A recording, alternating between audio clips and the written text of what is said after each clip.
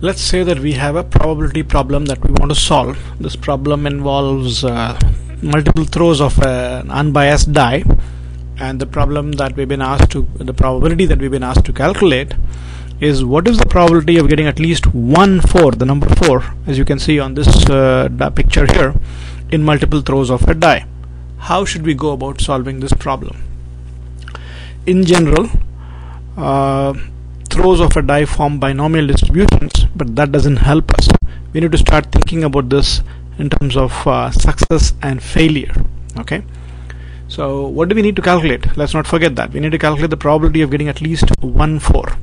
Let's say that we're going to make 4 throws. Okay, so the following 2, 4, 5 and 1. Maybe we threw it 4 times and we got 2, 4, 5 and 1, or we got 4, 1, 6 and 6. These are all successful strings when n, or the number of times we threw the die, was 4 times.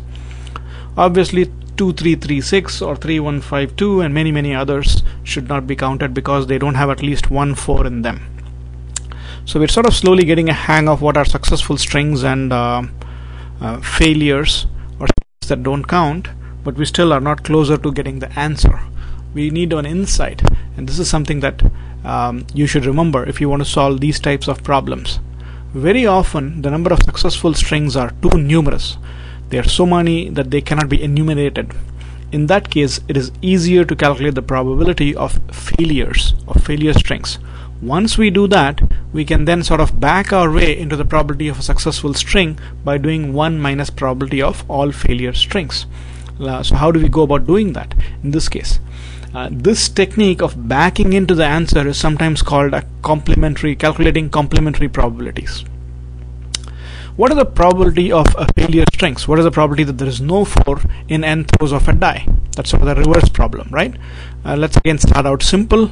What is the probability of not getting a 4 even in a single throw? Let's say that everyone knows that because you can get the numbers 1, 2, 3, 5 and 6.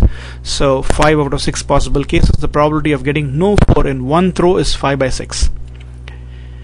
In a throw of a die, because each throw is considered an independent event, if you're going to get no 4 in n throws, the probability is simply 5/6 times 5/6 times 5/6, and you keep doing that until you have reached all n throws. So 5/6 raised to the n is the probability of not getting a 4 in any of the throws.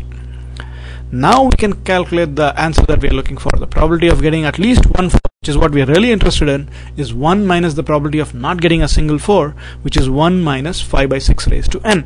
That's the solution to this problem. But we don't stop here. There is one small step. If you have the time, it's always good to check to make sure that the answer does make sense. Why don't we take a small n? N is 1, this is sort of trivial. 1 minus 5/6 is 1/6, which is the probability of getting a 4. But let's do it for n is equal to 2. N is equal to 2 means that we're going to throw the die twice, in which case, as we know, there will be 36 strings, and here they are listed from 1, 1 all the way through 6, 6.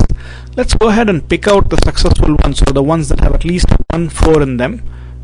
There's 1 there, 1 there, 1 there, and then this whole row, and then here are the couple more. Let's add them up and see how many of these cases are there. 1, 2, 3 plus 6 is 9, 10, 11. So 11 out of all possible 36 strings are successful strings. So the probability in the case of n is equal to 2 should be 11/36. What did our formula say? We came up with 1 minus 5/6 raised to n. In this case, n is equal to 2, so 1 minus 5/6 raised to 2, which is 1 minus 25/36, which is nothing but 11/36, which is what we did through enumeration. So our formula seems to be correct. The answer we are looking for is 1 minus 5/6 raised to n. Thank you.